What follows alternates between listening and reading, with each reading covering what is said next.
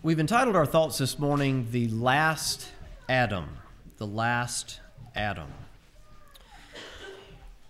Our message today focuses on one of the characteristics of our salvation as it is in the Lord Jesus Christ, an aspect of it or a phase of it that was accomplished completely in its entirety at the cross.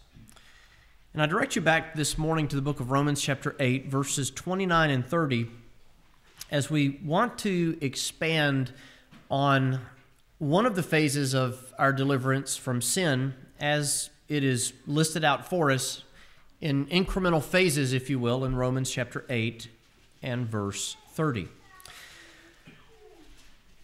For whom he did foreknow, he also did predestinate to be conformed to the image of his Son, that he might be the firstborn among many brethren.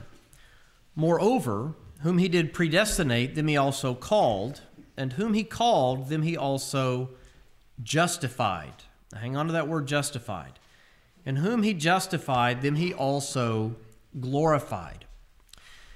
Last week we finished up some thoughts on the subject of suffering from Romans chapter 8, verses 29 and 30. As you know, over the past couple of weeks, we looked at the concept of suffering, the fact that we all suffer, that we are to cry out to God in our affliction. We are to have faith and trust in Him, that He loves us and He cares for us, and that He will never leave us nor forsake us. And then finally, that we are saved by hope. As we trust in Him and we believe His promises as they apply to us, there is a deliverance to be found in the hope itself, as we hope in Christ for the deliverance, hope for a better day that will ultimately be realized as Jesus comes again and delivers us from this present evil world, as we find final, ultimate, complete, and eternal deliverance from the struggles and the afflictions of this life. Last week, we looked at these bedrock words of the Apostle Paul in Romans 8, 29 and 30, and we brought out the context of this passage, and we spoke about the fact that we often use this passage to explain to people who are new to the faith the order of salvation, how it is that a man or a woman is saved from their sins. And if you were to ask anyone in the world today, how is a man saved, or how is a woman saved from his or her sins, how is a person saved, quote unquote, you'd receive any number of answers to that question. But Romans 8, 29 and 30 give you the biblical structure of salvation. We are foreknown of God, and we are predestinated of God. We are called of God, we are justified of God, and one day we will be glorified of God. He foreknew you when He chose you. He loved you before the world began. He then predestinated you. He set your destination to be conformed to the image of Christ in the resurrection of the dead on the last day. When He raises the dead, He will raise His children conformed to the image of Christ. Those He predestinated, them He also called. That refers to the call of the Holy Spirit. We are conceived in sin and shapen in iniquity. We are dead in trespasses and sins without Christ. And the Holy Spirit calls us from death in sin to life in Christ. We come to life in Jesus.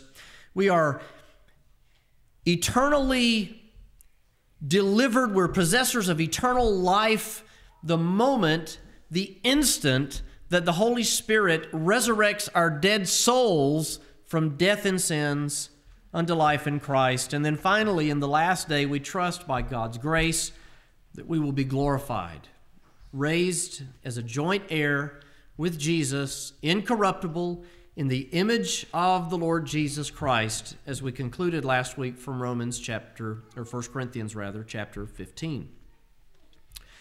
Today I want to zoom in, if God would be our helper, on this word, justified. Justified.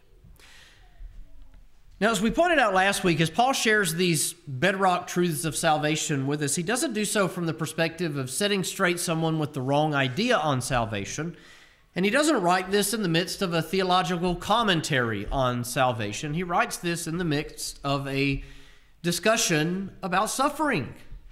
And so, child of God, as you suffer, as we all suffer, What Paul intends for you to know as a deliverance to give you hope in the midst of that affliction is that God has foreknown you, predestinated you, called you, justified you, and will glorify you. And so as we think about justification today, I think that our heart and our mind can be similar to the children of Israel in the year of Jubilee. What is the year of Jubilee? It was a time every 49 years in ancient Israel when all the debts were to be forgiven. Every slave, every servant was to be set free, and there was complete forgiveness in the land. And they called it the year of Jubilees. The Jubilee would sound, and anyone and everyone who owed a debt to another would rejoice because their debt had been forgiven unto them.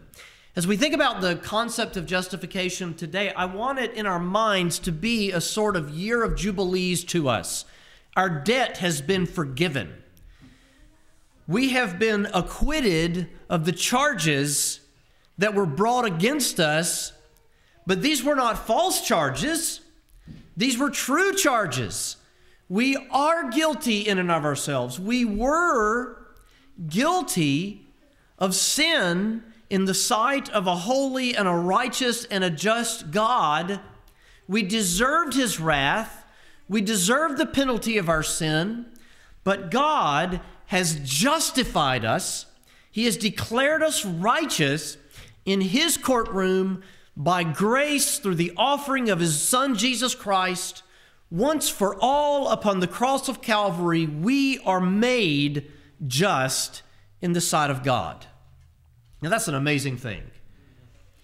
And when Paul writes about that, bringing his thought back to the concept of suffering and afflictions in the world in verse 33, he says, who shall lay anything to the charge of God's elect? It is God that justifieth. Where do you find your justification today? You don't find it in yourself. You don't find it in your works. You don't find it in a decision that you've made. You find your justification in God. God has justified you. And if God be for us, as we read in Romans chapter 8, who can be against us? Who shall lay anything to the charge of God's elect? It is God that justifies. Laying anything to the charge is a legal construct. Who can accuse you of a crime? Now, we can be accused of crimes in this world's justice system, and Peter would exhort us, if we suffer, let it not be as an evildoer. If you speed on the highway, you deserve the ticket. And when the police officer pulls you over, and you are all guilty of that, amen? Boy, I am. I had to pick one we're all guilty of. When he pulls you over and he says, sign this ticket, you cannot look him in the face and say, who shall lay anything to the charge of God's elect? He will say, sign this or you go away in the back of the car. This relates to our eternal deliverance from sin. Who shall lay anything to the charge of God's elect? Now, as we begin to think about the concept of justification being a legal term, and we'll speak much about this today, what entity in the world would want to accuse God's elect? And that word elect is a word that has reference to those that are foreknown, and it's a noun. It describes a body of people that are saved by the Lord Jesus Christ. That's the term that Jesus puts on his people. He would speak about afflictions being shortened for the elect's sake in Matthew chapter 24. Paul would speak about the elect in Ephesians 1 and Titus 1. Peter would speak about the elect in 1 Peter 1. John would speak about the elect in 2 John. It's a biblical word, and it has reference to a body of people. Who shall lay anything to the charge of these people? Well, who would lay anything to the charge of these people? Now, sometimes we get in the flesh and we accuse other of God's children. And we're warned in the parable of the wheat and the tares, never, ever look on another person and claim definitive, perfect knowledge of their eternal standing with God, because the Lord knows them that are his. Now, I can look at someone and their fruit can be very ill-speaking of them, and I can have no confidence in them. But the wheat and the tares tells us that, if you're not familiar with the parable, God sows wheat, an enemy comes and sows tares. The disciples say, do we go pull up all of the tares? And he says, no, you'll uproot the wheat with the tares. You don't have the discernment that I have. I will settle all this when I come again at the end of time. Sometimes we can be accusative, but who ultimately wants to accuse God's elect, as it were? Who is the accuser of the brethren? Do you know who the accuser of the brethren is? Satan, that wicked one. Which tells us when we go around with an accusative attitude, I'm going to step on my own toes here. When we go around with an accusative attitude towards our brothers and sisters in Christ, in our church, in our community, in our home, who are we emulating more, the Lord Jesus or that wicked one? That's food for thought for you this morning. Who do you think would lay anything to the charge of God's elect? It would be Satan. Satan lays things to the charge of God's elect. He is the accuser of the brethren. If Satan had his way, he would stand before God and he would accuse you before God. What happens in the book of Job? Hast thou considered my servant Job? God is speaking as the sons of God gather together and Satan begins to interweave in the midst of them. And some people understand that as children of God in worship. Some people understand that as a company of angels as they present themselves to the Lord here. Satan begins to intermingle among whichever. And God says to him, where have you been? Well, I've been wandering to and fro in the earth. Well, have you considered Job? I have. And you've got a hedge so far about him that I can't touch him. But if you take that hedge away, he will curse you. And Job begins with this colossal battle between God and Satan in the life of a man named Job that he doesn't even perceive until it's all over with. But what does Satan do in the book of Job? He accuses one of God's children to God. Now, as we think about justification today, let this question remain in your mind. Who shall lay anything to the charge of God's elect? Even the wicked one himself can lay nothing to your charge. Why? Because it is God that justifieth. It is God that justifieth. God justifies you. God justifies you. As we introduce to you the concept of justification, there have been several ways that Bible believers, Christians, and maybe some who are quite unsound in their thinking biblically, there have been many ways that they've understood the concept of justification and the history of the church. There have been many religious battles fought over the doctrine of justification.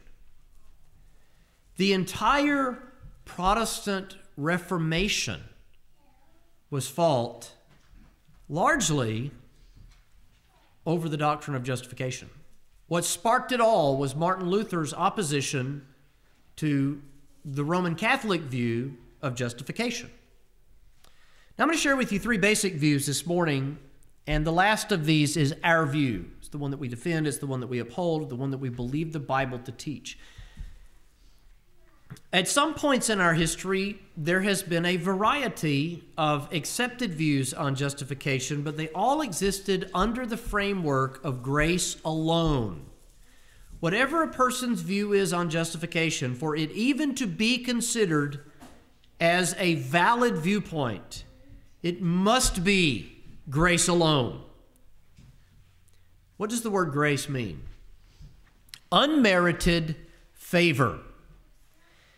Justification is by grace and grace alone. Salvation is by grace and grace alone.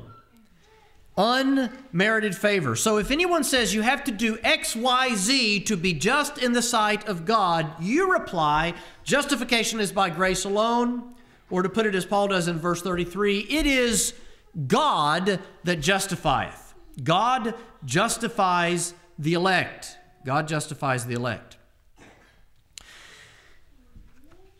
The Roman Catholic view of justification, they maintain a continuing justification by grace, faith, and works. Now, we'll speak about justification by grace, justification by faith, and justification by works in just a moment.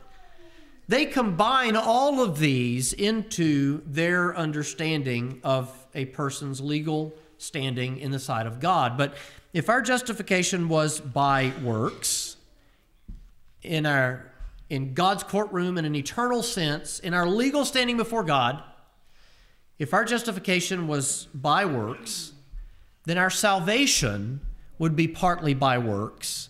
And Paul said in Romans chapter 11 that if by grace it is no more works, less grace is no more grace. How many times does the Word of God say that we're saved by grace? Ephesians 1, Ephesians 2, Titus 2, Titus 3, 2 Timothy 1, Romans chapter 8, Romans chapter 11, Romans chapter 9. It is not of him that willeth, nor of him that runneth, but of God that showeth mercy. Over and over and over and over, the Word of God declares emphatically that we are not saved by the things that we do. We are saved by grace. And if by grace it is no more of works, less grace is no more grace. And if it is by grace, then it is no more work, less work is no more work. Because grace and works, by definition, cannot mix. They are mutually exclusive concepts. They are opposites. Just as much as light and dark does not mix, oil and water does not mix, good and evil does not mix, grace and works do not mix. And so we are saved completely by God's unmerited favor. It is God that justifieth. It is God that justifieth. And so we know that that view is not right. Why? Because it contradicts Scripture, or rather, Scripture contradicts it. The traditional Protestant view of justification is that it occurs at the point of faith. Now, Scripture speaks about a justification by works, and Scripture speaks about a justification by faith. And we will clarify what both of those means in just a moment. It's very, very simple. The Protestant view is that we are justified at the moment that we come to faith. And there are differences in various denominational theological understandings on how a person comes to faith. There are some historically within Protestantism who believed about faith just like we do, that it is the result of the new birth. Regeneration precedes or goes before faith. There are others who believe that faith sparks regeneration, and justification in their theology comes at that moment. And by the way, this is important. You think this is turning into I went to a sermon and a theological lecture broke out. This is important. Many theological wars have been fought over the concept of justification.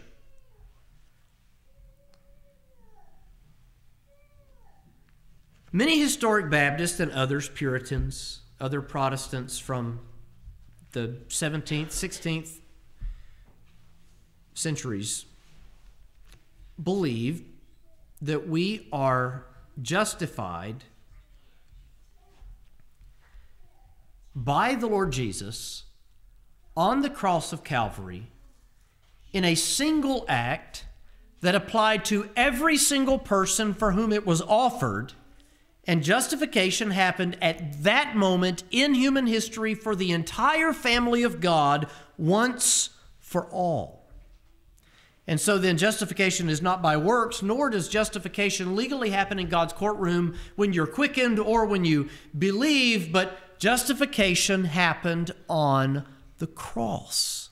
And that is our view. And as we begin to study and unfold this, unpack this doctrine for you today, I believe it will be very evident that justification was a once-for-all act of God, God the Son offering himself to God the Father through the eternal Spirit, God the Son, as Hebrews says, the work of the triune God on your behalf, justifying you in the sight of God. Now, as we introduce our concept, what we believe the Bible to teach about justification today, what do you do then with justification by works? Because the Bible teaches that there's a sense in which we're justified by works. Let it make you uncomfortable for just a moment before you hear the solution to it.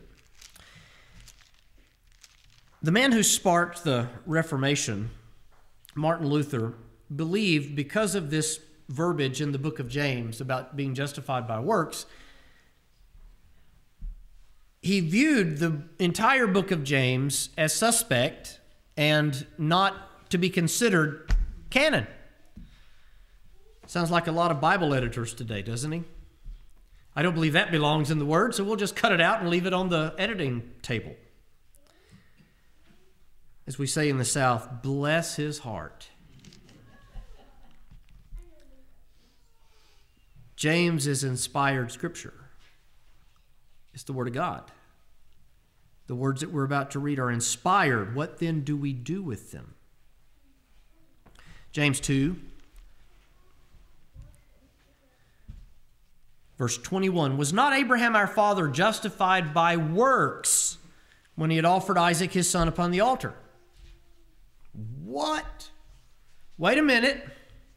You just said that we're justified exclusively by grace and not at all by works? Amen. How then are we justified by works? Again, was not Abraham our father justified by blank? Works. When he offered Isaac his son upon the altar. Now let me ask you the question. When Abraham, a man that had been walking by faith for, at this point, more than 2 decades, when he took Isaac upon the mount, when God said to offer your only begotten son unto me, and he raised the knife to slay Isaac and offer him as a burnt sacrifice, God stopped him, and Abraham, as we've discussed many times in the past, did so because he believed that God could resurrect him. He believed that God had promised him that seed, and when God told him to do that, he said, I will perform this because God has commanded it, but I know that God will raise him again. He trusted in the power of the resurrection because he knew that God said, I will raise a nation out of him. So he didn't understand the command, but he went to obey the command. Did that act of Abraham render him more perfect, more worthy to stand before God in heaven? No. Not at all. How was Abraham justified by works? Now here's where we begin to explain what the Bible presents to us about justification. Many historic Baptists and others hold to a 3-courtroom view of justification. A 3-courtroom view of justification. In our legal system in the U.S., we have local courts. But then we also have appellate courts or appeals courts. And then above the appeals court, what do we have? We have a Supreme Court.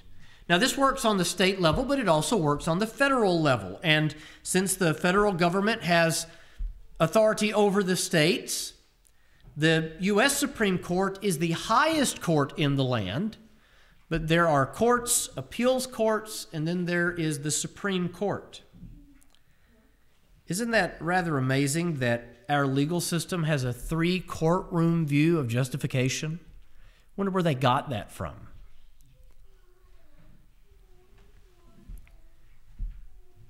Scripture presents a 3-courtroom view of justification. Now I'm going to explain what I mean by that in just a moment. You have to pay attention. This is a think message before it's a feel message.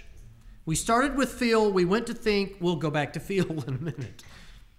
Scripture presents a 3-courtroom view of justification. Courtroom number 1.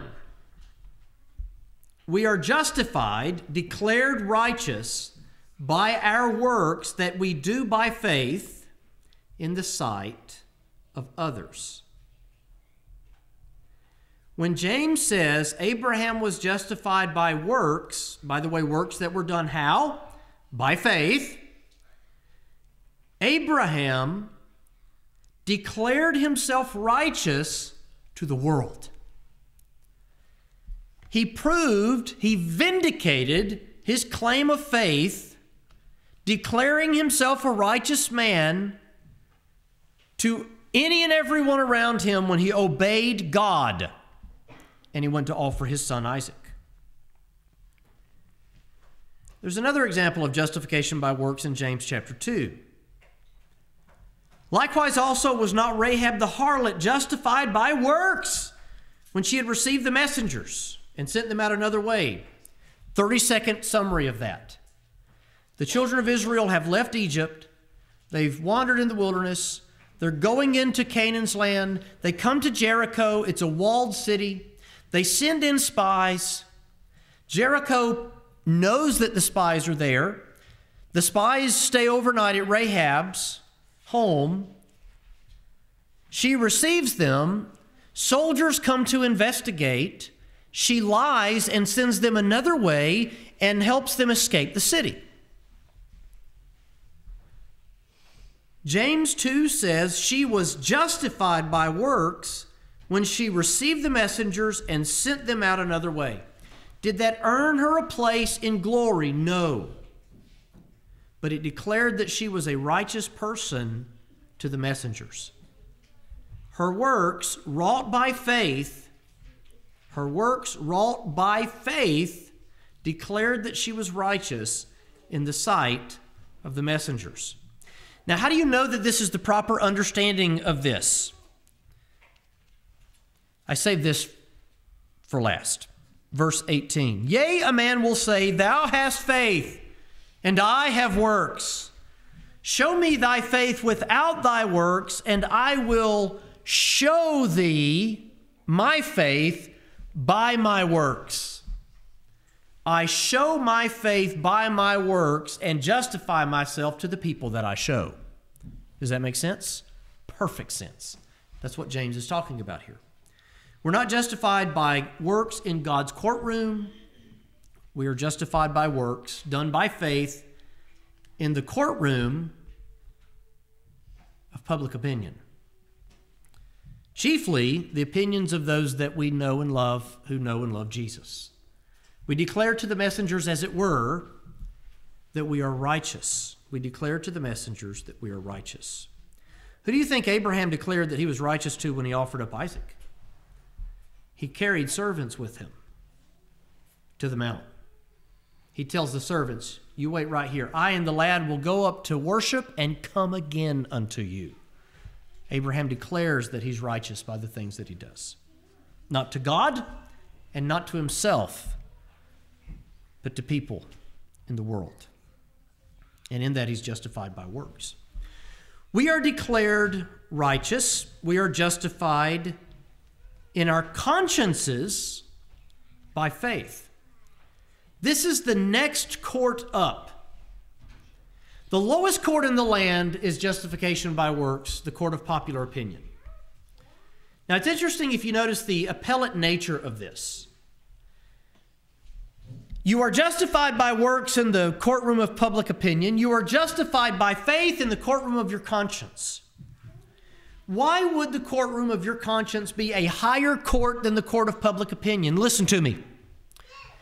If everyone else in the world thinks that you are a low down, rotten, no good, worthless, sinful human being, but you know that you love Jesus, and you know that Jesus loves you, there is a peace that passeth all understanding in your conscience, even though the rest of the world thinks that you are a rotten, wicked heathen.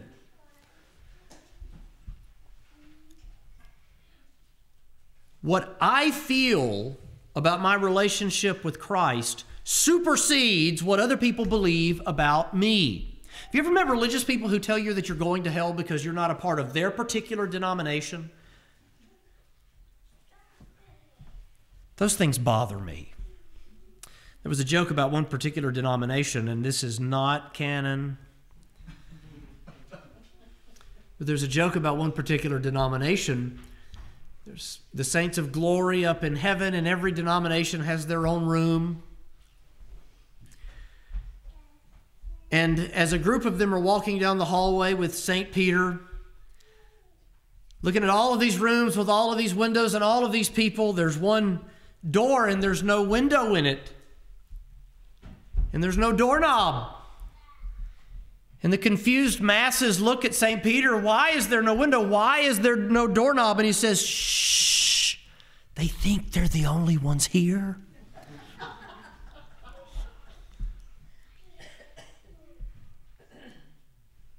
If other people think because you're just a historic Baptist that you're not orthodox enough in their opinion to go to heaven, but you know that you're right in your heart with Jesus, what you believe about your relationship with Jesus supersedes their opinion about you.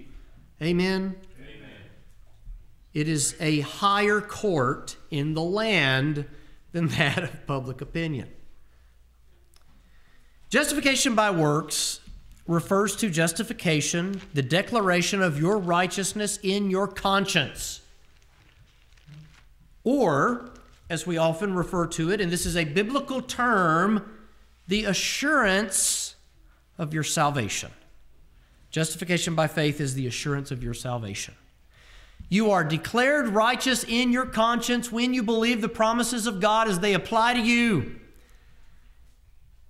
Romans chapter 5 and verse 1, therefore being justified by faith, we have peace with God through our Lord Jesus Christ. Now, Paul contrasts justification by works and justification by faith in Galatians and Romans chapter 3 and 4. No amount of good works will prove to your conscience that you are a righteous person. That leads to what? Phariseeism. I got to do enough good works to prove to myself that I'm righteous. No. When you simply trust Christ and His promises as they apply to you, you experience a peace that passeth all understanding. You're not resting in the things that you've done. You're resting in the finished work of Christ, and you know Him, and you know that if you know Him, it's because He loved you, and He chose you, and He redeemed you. We know through 1 John that if we love Him, it is because He what? He first loved us. And if He first loved us, then, beloved, read Romans chapter 8. Neither height nor depth, nor things present, nor things to come, nor any of the creatures shall be able to separate us from the love of God which is in Christ Jesus our Lord. If you love Him, it's because He first loved you. And when you love Him and you believe in Him, and you believe Him, the promises that He has given you, you experience a peace that passeth all understanding, the joy of your salvation. You can strengthen it, you can lose it. Not your salvation, but the joy of your salvation. David lost the joy of his salvation when he sinned with Bathsheba. Have you lost it in times past? Have you lost it even right now? Then the answer is to throw yourself in faith at the feet of your Savior Jesus. To simply believe with a childlike faith. To be converted and become as little children. Being justified by faith, we have peace with God through our Lord Jesus Christ. We have peace in our conscience, in our mind, in our heart, in our lives, as we are declared righteous in this higher court than the court of public opinion, the courtroom of our conscience. By the way, Genesis chapter 15 is the proof text of justification by faith. It is the example. Paul uses it multiple times. Genesis 15:6, and he, Abraham, believed in the Lord, and He counted it to him for righteousness. He believed in the Lord, and He counted it to him for righteousness. According to, now that's Genesis 15:6. That's 15 years after Abraham left Ur of the Chaldees. According to the book of Hebrews chapter 11, Abraham left Ur of the Chaldees by faith 15 years prior to that. And yet in that moment in his life, he was justified by faith. That is the biblical proof text of justification by faith. What happened? He finally said, okay, God, you promised to give me a child. My wife and I are barren. We're beyond the age where you can have children.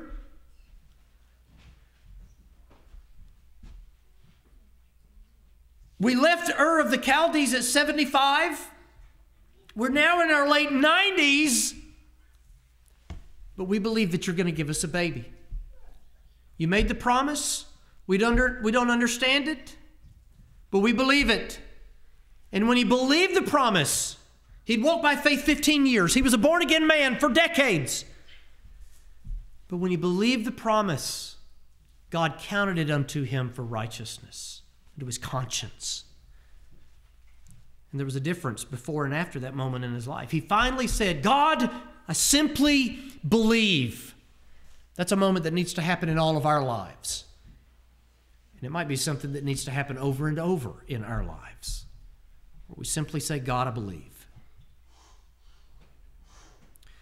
We are justified, declared righteous in God's courtroom by the blood of Jesus, the offering of Christ upon the cross once for all. This is the Supreme Court. Now think about this for just a moment, and we're going to talk a little bit about this before we look at justification by blood. If you are innocent, and this has happened in human history, and the local district attorney or the detectives fake a case about you, this has happened. Overwhelmingly, the people who bring charges against criminals love people and hate crime and do their best to protect the innocent and punish the guilty. But occasionally in human history, you do have times when someone has false charges brought against them. And we call that an injustice. And we hate injustice in this country. Our legal system is designed to, in a fallen world, create the least opportunity for injustice. If someone were to accuse you and you were innocent, but they found you guilty, what could you do? You could appeal. And you could appeal all the way up to the highest court of the land. How does that bring itself, that concept, into our theology today? I want to share with you a passage of Scripture from 1 John chapter 3. The world may condemn you, but you can appeal to what you know about yourself and your relationship with Christ and your conscience. You can appeal to a higher court. What if your heart condemns you? Now, this answers the question, can you be a saved person and not experience assurance? And the answer to that question is yes. How do you know? 1 John 3. John is writing here about, if you know that he is righteous, chapter 2, verse 29, you know that everyone that doeth righteousness is born of him. And this is something that John brings to our attention many times in 1 John. If you love, you're born of God. If you do righteousness, you're born of God. If you believe, you're born of God. All these evidences of grace. And he also speaks about the condition of the wicked and how they're just full of hate and they're murder and they do terrible things and we don't want to be like them. And how we're not like them in chapter 3 is that we love our brethren, because by this shall all men know that you're my disciples, when you love one another. And when you love one another, you have assurance. Hereby we know that we are of the truth and shall assure our hearts before him. What's that talking about? Assurance of salvation. What is assurance of salvation? In the justification theological framework, justification by faith. The assurance of our salvation, being declared righteous in our conscience by faith, in our hearts by faith. If our heart condemn us, what happens, child of God, when you don't experience assurance? If our heart condemn us, God is greater than our heart. There's a greater court, a higher court than the courtroom of your conscience. And it is the courtroom of God himself, where you're not declared righteous because of how hard you believe or how many good works you do. You are justified because Jesus laid down his life for you upon the cross of Calvary. Who shall lay anything to the charge of God's elect? It is God that justifieth. Romans 5:9. Much more then, being now justified by his blood, we shall be saved from wrath through him. Much more then. There is a greater justification than justification by faith in your conscience, justification by the blood of Jesus, in God's sight, in God's courtroom. If the world condemns you and your heart condemns you, if Jesus died to take away your sins, even though your heart and the world condemns you, God is greater than your heart. And no man can lay anything to your charge, because it is God that justifieth.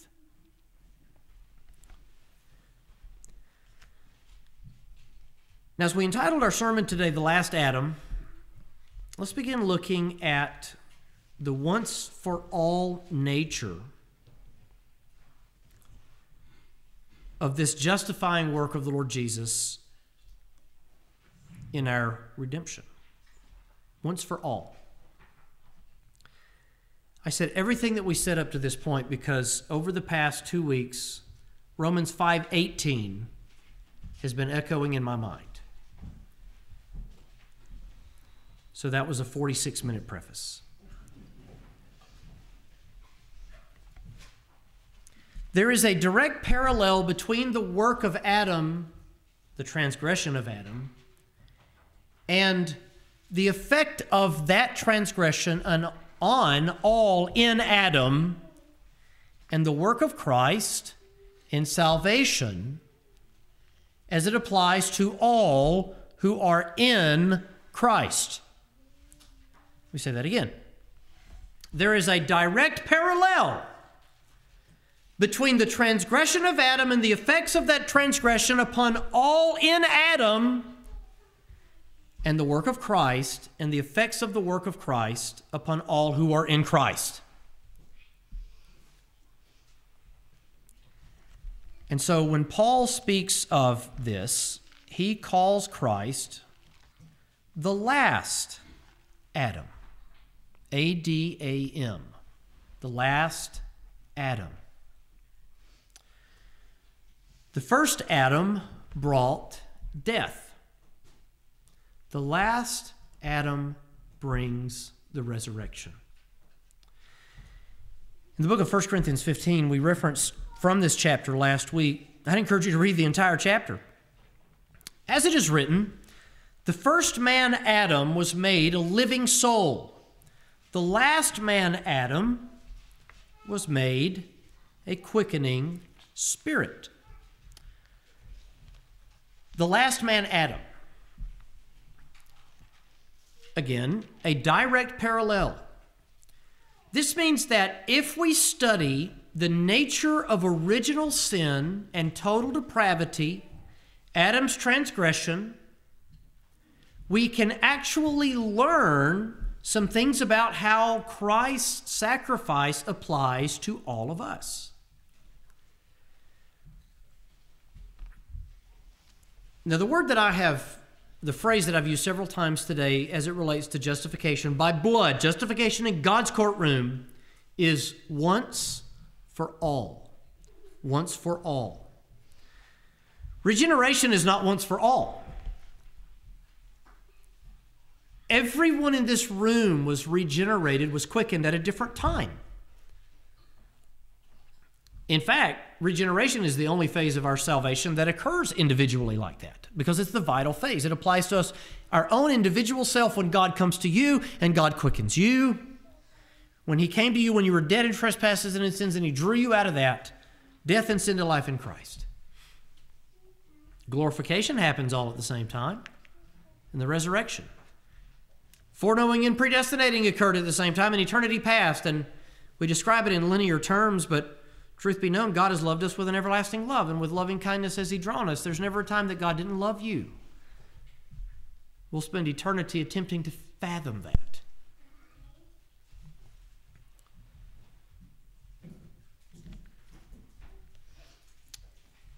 There's a phrase that we use, and it's federal head. Federal head. We understand some things about federalism as United States citizens. We have representatives that are chosen from among the people to go and to represent our interests, and the decisions that they make affect all of us. Adam is our federal head for all humanity. The federal head of all humanity. This means that Adam, when he sinned, he represented you as your federal head in such a way that when he sinned, we were all guilty of his sin. You say, that's not fair. First of all, if we want to talk about fair, Adam transgressed one law. He ate that which he was commanded not to eat. We were all in Adam, which is another point that we'll consider in just a moment. we would have done the same exact thing. Amen. All of us, infinite times over, we would have all done the same thing because we are Adam multiplied. You say, I wouldn't have done it. You would have done it. You did do it because you're Adam and I'm Adam. We are Adam. He's our federal head. He represented us. At the same time, as our father, we were yet in Adam when he sinned. In the book of Hebrews, just to briefly touch on this, you can read it on your own, Hebrews 7, 9 through 10. We read about a man, Melchizedek, and a man, Abraham. And Jesus' priesthood is a priest after the order of Melchizedek. Melchizedek was a king priest who had not received it by inheritance, nor did he pass it on to anyone else. Jesus is a king priest who did not receive it by inheritance, and did not pass it on to anyone else. Abraham was the father of the Levites, a priesthood that was inherited, that was passed on and on and on and on, a priesthood that could never take away sin, by reason of the fact that they continued to offer these same sacrifices year after year, which could never take away sin. When Abraham meets Melchizedek, what does Abraham do? He pays tithes to Melchizedek. He gives him 10% of his spoil returning from fighting kings to rescue his brother Lot. Because Abraham paid tithes to Melchizedek, and Abraham was the father of the Levites still being yet in his loins, the biblical language in Hebrews 7, Paul writes in Hebrews that the priesthood of Jesus, being the type of priesthood as Melchizedek, was superior to that of the Levites because the Levites are effectively paying tithes to Melchizedek. Now that's a complicated point, isn't it? But the point that he makes is that it was as good as if the Levites had done it because they were yet in his loins. We were yet in Adam's loins. We were there. We were there. We were all in Adam at the transgression. We were all in Christ at the cross. You say, I wasn't there, but you were. Not consciously, not physically, but in the mind and purpose of God. You were there in Christ at the cross. Your sin was imputed unto him.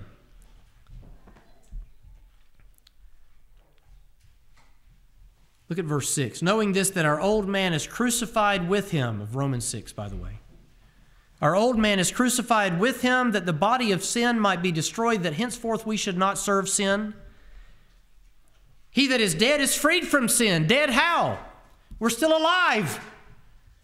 Dead to sin through Christ because you were in Christ when he died for you.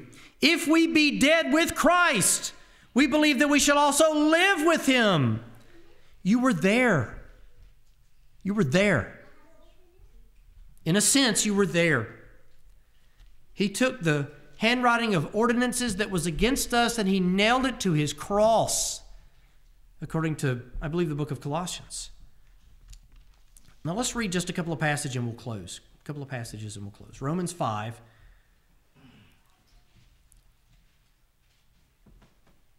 Let's look at verse 6. When we were yet without strength, in due time Christ died for the ungodly. For scarcely shall a righteous man, or for a righteous man will one die, yet peradventure for a good man some would even dare to die. But God commendeth his love toward us in that while we were yet sinners, Christ died for us. Much more then, being now justified by his blood, we shall be saved from wrath through him. Verse 12. Just to move forward quickly. Wherefore, as by one man sin entered into the world. What man? Adam. And death by sin, and so death passed upon all men, for that all have sinned. Notice that verse ends in a colon. Notice verse 13 begins with a parenthesis. The parenthetical statement runs to verse 18. Tangents within tangents. Skip from verse 12 to verse 18. As by one man sin entered into the world, and death by sin, and so death passed upon all men, for that all have sinned. Therefore, as by the offense of one judgment came upon all men to condemnation, even so by the righteousness of one the free gift came upon all men unto justification of life. There's a direct parallel between the transgression of Adam and its effects upon the entire race and the work of Christ and the redemptive work of Christ and its effect upon an entire race. What race is that? All who were in Adam, all who were in Christ. Christ's work affects all that are in him. Adam's work affects all that were in him. For as by one man's disobedience many were made sinners, so by the obedience of one shall many be made righteous. Chapter 6, verses 6 through 11. We just read most of that. Our old man is crucified with him, that the body of sin would be destroyed, that we should henceforth not serve sin. If we be dead with Christ, we shall also live with him, knowing that Christ, being raised from the dead, dieth no more, death hath no more dominion over him. The first Adam was a living soul that transgressed and brought death to a race. The last Adam was a quickening spirit that not only saved us from our sins by his blood, but will resurrect us on the last day. The first Adam brought death. The last Adam brought life. As Adam represented all of us, we did nothing to accept nor reject Adam's transgression, did we? No, it was out of our hands. Likewise, with the work of Jesus, it is the work of God by grace and free grace alone. We'll close with Romans 5 and verse 20. Moreover, the law entered that the offense might abound, but where sin abounded, the work of Adam, grace did much more abound.